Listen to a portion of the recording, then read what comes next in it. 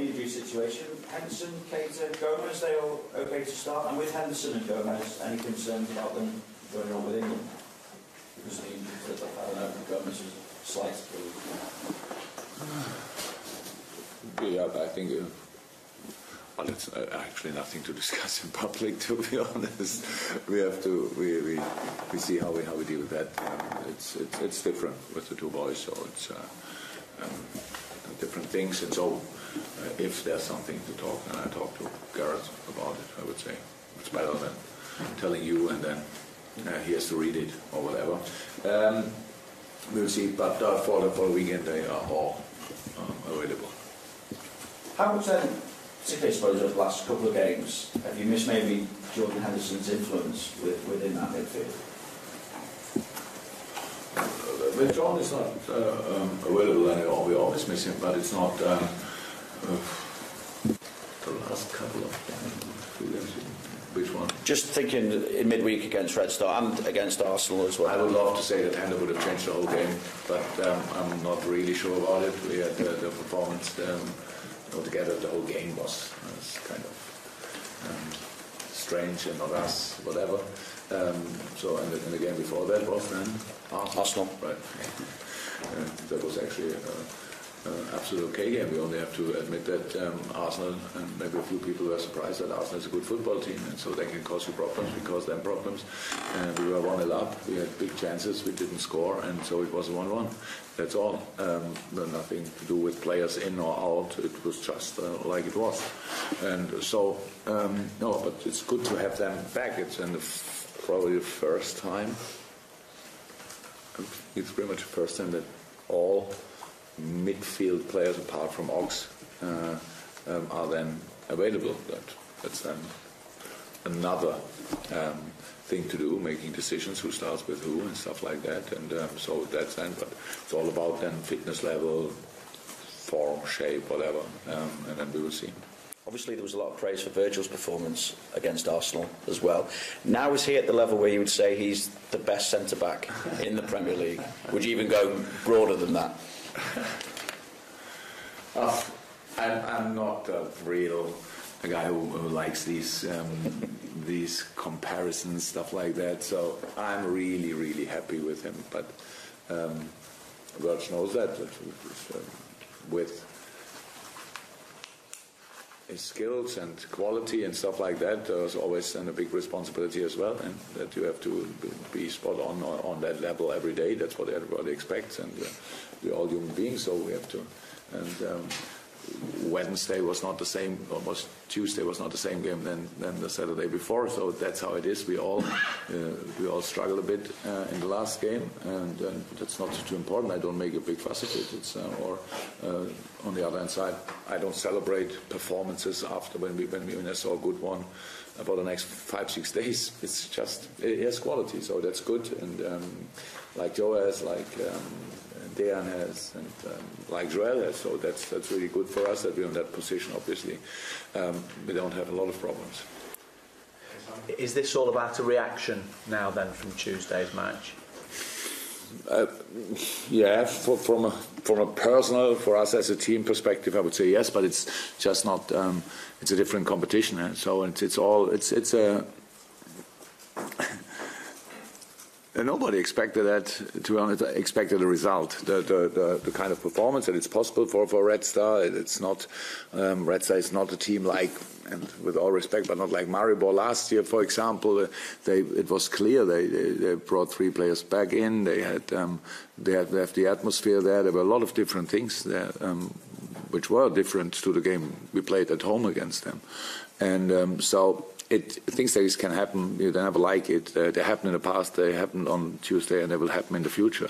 Not only to us, and that's why you never like it. But in general, the shape is good. Of the team, we played a lot of really good games, and I know still a lot of people, maybe we ourselves as well, compare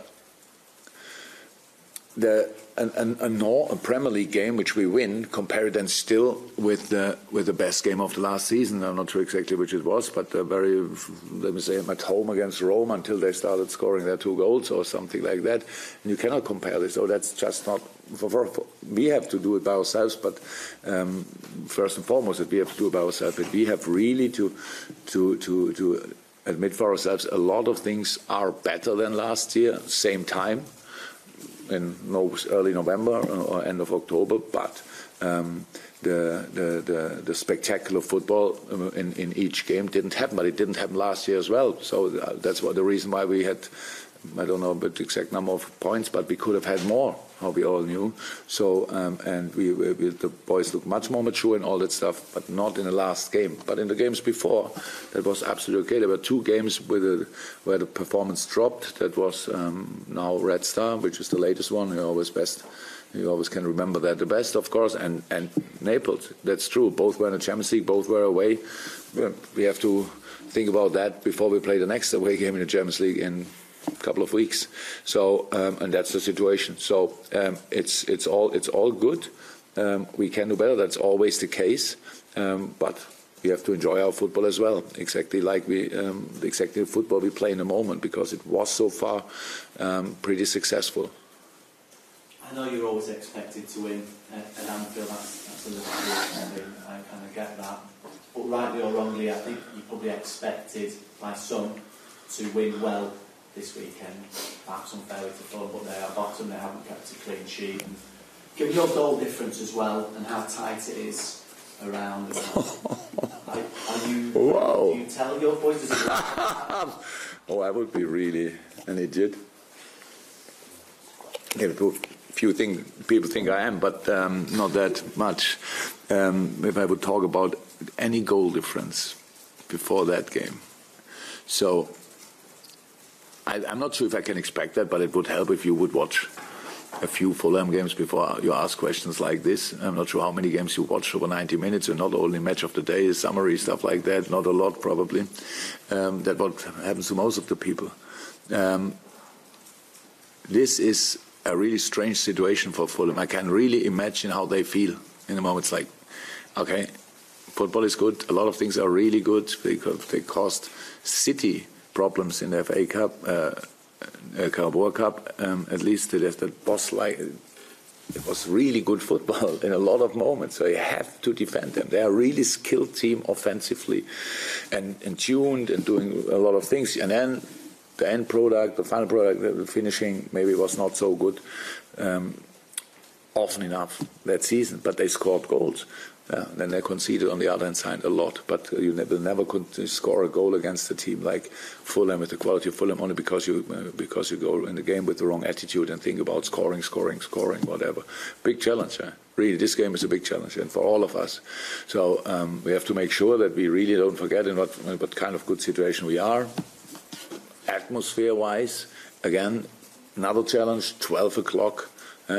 So for all the guys, people coming in the stadium, go in bed early on Saturday night.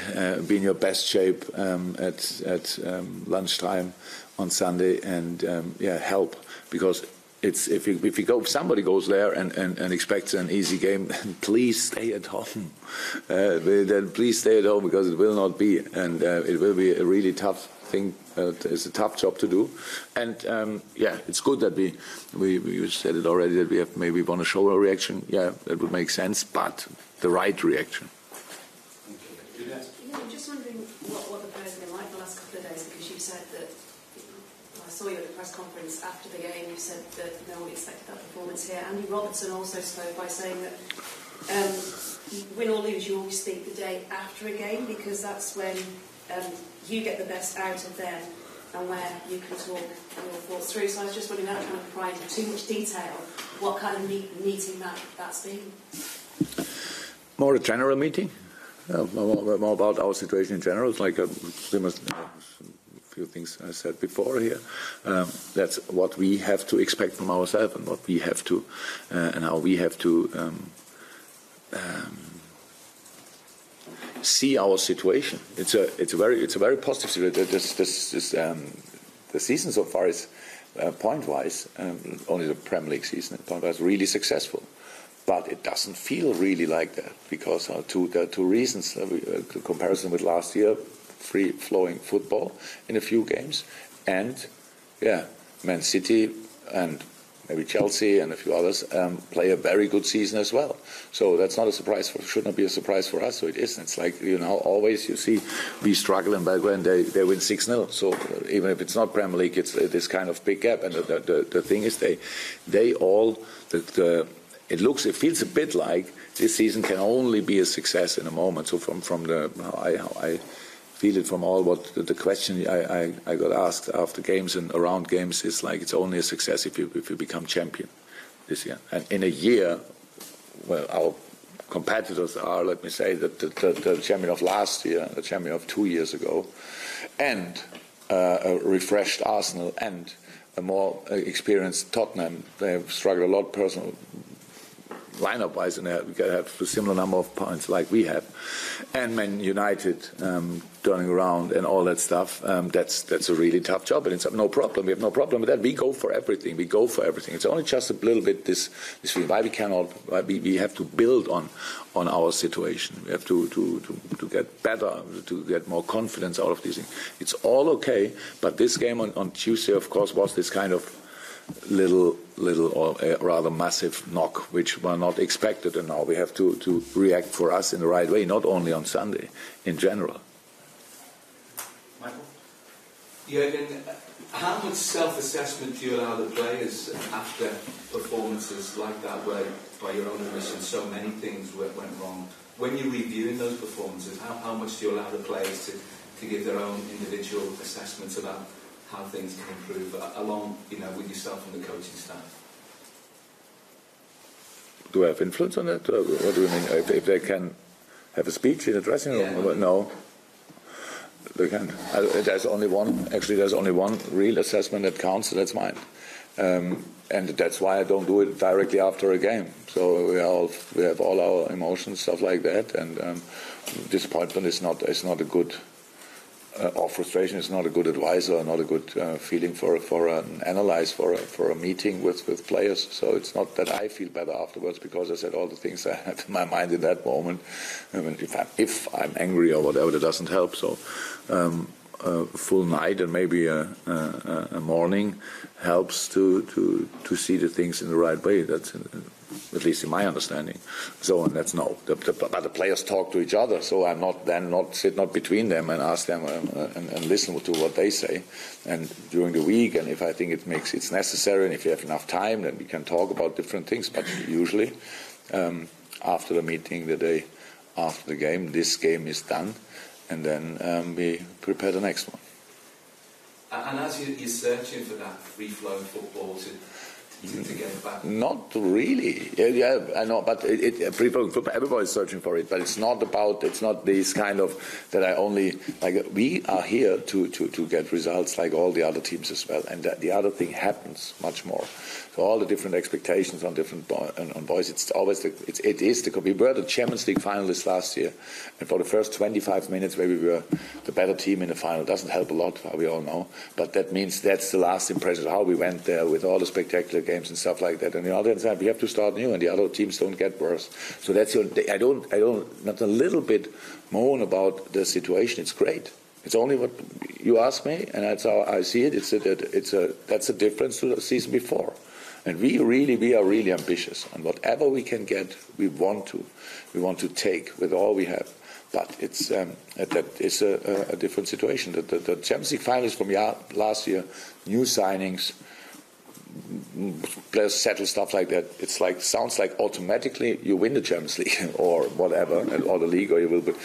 But the other teams, they don't sleep only because we were in the Champions League final. So that's how it is. They have all made all transfers, improved in different ways, and we as well. We have 27 points.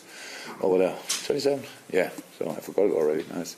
27 points, conceded 4 goals. A lot of good things in it, but just we have to not to be satisfied about it, only to see it in the right way, rather positive than the other way around. So it's like we win a game and afterwards we have to say sorry for that we didn't win it in the City way. So whatever. I get that. If we have space for improvement, but not. No reason for any negative view on it.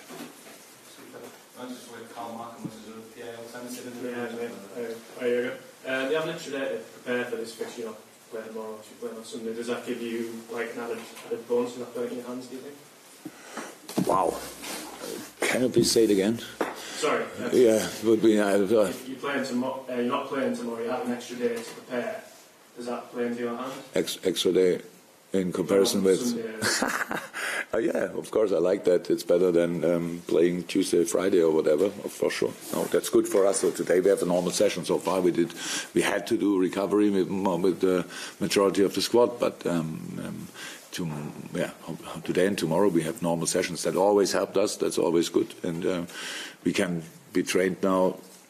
Yesterday, today, and tomorrow as well. Round about match time, 12 o'clock, which is important. The last game was 6 o'clock here, 6 o'clock here, and so late game. That's how it is. We want to adapt to the situation, biorhythm-wise, stuff like that. So that's good, yeah.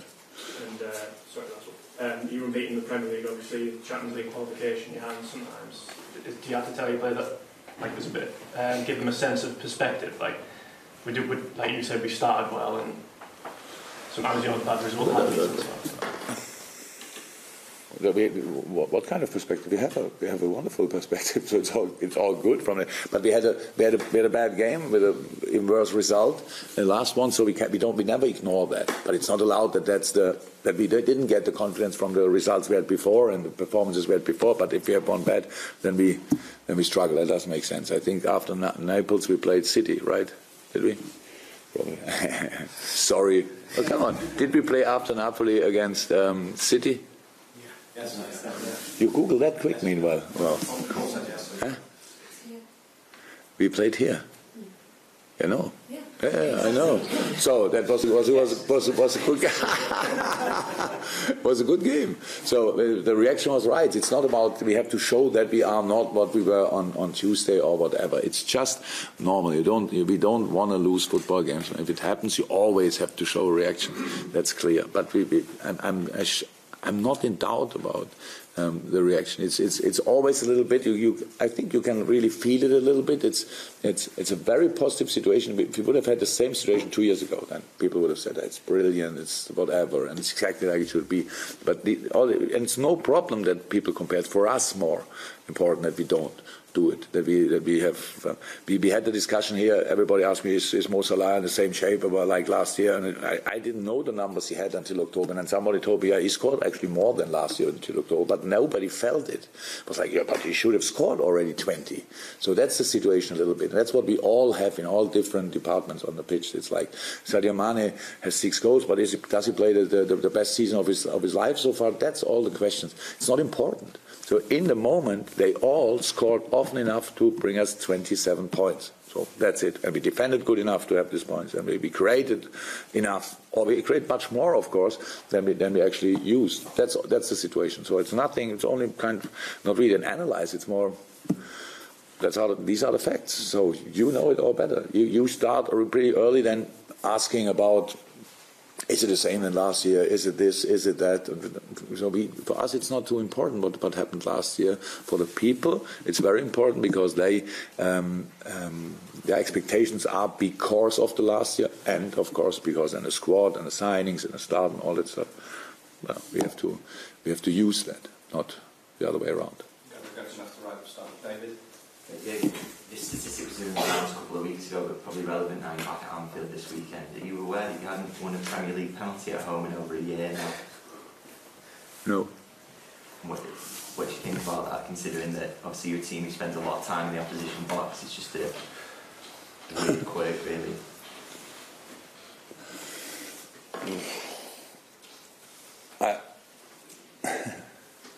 So let's take the Arsenal game. So it's not about a penalty at home. It's what, in the beginning of the season, maybe in 1-2 situations, I'm not sure we were a bit lucky with ref decisions. I'm not sure if it was anybody told me afterwards about Huddersfield possible penalty with James Milner handball. Didn't watch it back. But for example, the Arsenal game and the game with who we played before Arsenal. Cardiff. The goal Cardiff scored was offside. So what everybody said after the game, nobody asked me directly after the game. I'm not sure if it's too quick or whatever. It was offside, or you can say it's not too important. But in the game, it changed a few things. So we said afterwards in a positive way, because then they had, at Arsenal we scored a clear goal. And I have to say afterwards, the only headline we can find, then probably, I don't know exactly, but Klopp says it was a clear goal. But who is interested what I say? It's about it is a clear goal.